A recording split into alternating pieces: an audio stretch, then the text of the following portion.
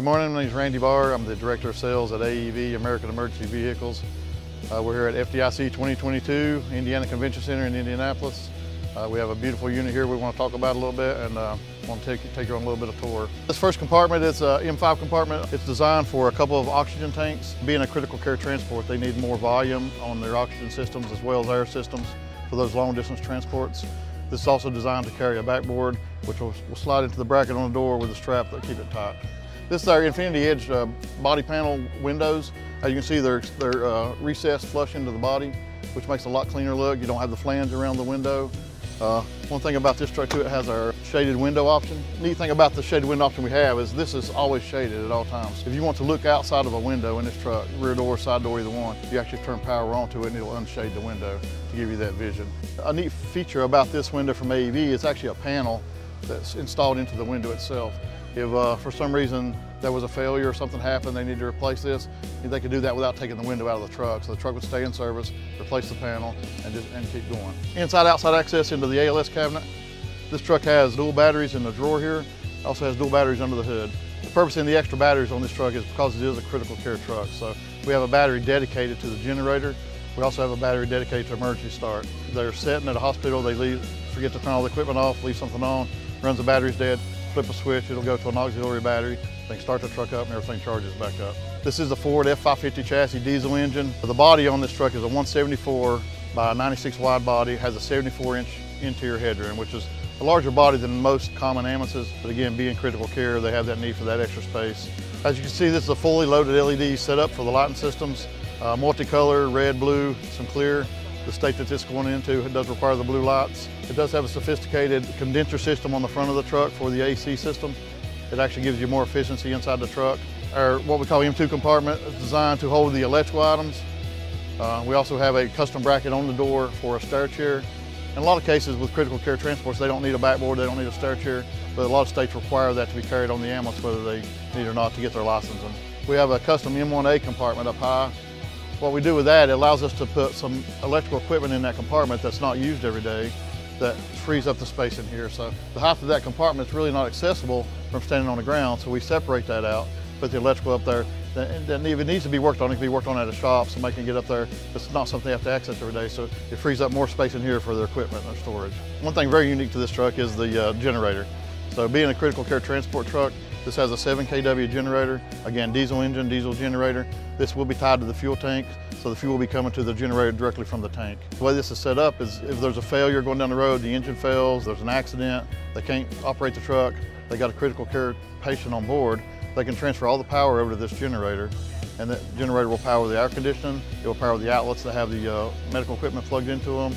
It'll keep that truck going, as long as it takes to get another ambulance there to take over the scene and transfer the patient. As you can see on the rear of the truck, we do have a traffic advisor that will allow the people behind the vehicle to know which way they're going, turning left, turning right. Backup camera, it does have turn signal cameras on the mirrors on the front of the truck, so when you turn signal on, it will automatically transfer over to that picture to show them if there's any blind spots beside them, traffic coming in. This is what we call our X-Series model. It is an aluminum cabinet truck. It does have some special features. One is knurled diamond plate on all the stepping surfaces. If you look at the diamond plate, it's all knurled. It's got a non-skid grooves cut into the diamond plate itself. Again, just for safety. That's on the running boards, that's on the bumper, anywhere it should be stepping, even into the side of the truck on the step well. As you see, this is a critical care transport, so it doesn't have a traditional squad bench. It does have multiple captain's chairs throughout the truck, and that obviously is for long distance transports, the comfort of the crews. This truck does have Rev's exclusive Performax seatbelt systems through all seating positions. And as you'll see, it has an airbag roll-tech system, which is new to AEV. In this truck, it's not set up in here as a function system. It was set up as a prototype just to show for this show. That is a feature that will be available on the AEVs going forward. Looking into the ceiling, all the rails that we have, the handrails going in, even all the cabinets on the inside, they're all powder coated or antimicrobial to help kill the germs. We do have our recessed grab rails in the ceiling, a feature that comes with the AEV truck, along with the reducted AC down there. This truck also has a light rail system, so they don't have the traditional dome lights on each side of the center pad. And there's been a lot of studies on this rail itself. Again, it's an exclusive AEV product. With the shadow and stuff like that, you're trying to start IVs in your arm. It gives you a lot more light and a lot clearer light, a picture of what you're doing. Another feature in this truck, as you can see, is a full striker power load system. Again, a feature that's very safe for the end user, loading patients in and out of the truck. And especially on critical care transport, some of the equipment they'll have mounted onto their stretchers You know, obviously very expensive, but very heavy equipment. That this makes it a lot safer for that loading system. You can see we have solid surface countertops both sides of the truck. We use a brand called Wilson Art. Multiple colors available as the customer chooses. Multiple drawers throughout the truck for storage. This actually has an IV warmer inside. Lay their IV bags on top. It'll keep the IV fluid warm. Bile waste that's hidden. You know, it's out of the way, it's clean. Multiple drawers throughout the truck for different equipment. Windows themselves have all the new secure latch windows. Latching mechanisms as the windows slide open and shut. They also have a restocking feature, so gives you full access inside the truck. As we talked about before, all the cabinets on the inside are aluminum, and they are all antimicrobial powder-coated aluminum cabinets. Yeah, and throughout the truck too, you'll see multiple oxygen and air outlets at the rear of the truck, throughout the ceiling panels and the actionary panels, different locations for different customer needs. The air conditioner itself, we have several air conditioning features in this truck. One being, you can't see on the camera, but a 110 heater back here in the back facing forward, and that's operated through the shoreline.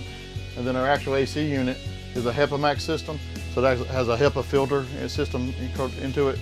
It also has a 110 side, so it's 12 volt 110 AC, 12 volt going down the road. It'll transfer to a 110 AC when that generator does transfer power if needed. Multiple switch panels throughout the truck, again for different seating locations. Control any function from either side of the truck, so no matter what the need is, where the crews are set and wherever they're at, they'll be able to control the functions inside the truck. We've enjoyed this show this year at FDIC 2022. We do look forward to seeing all you guys in Orlando at the EMS World Show in October of 2022 as well.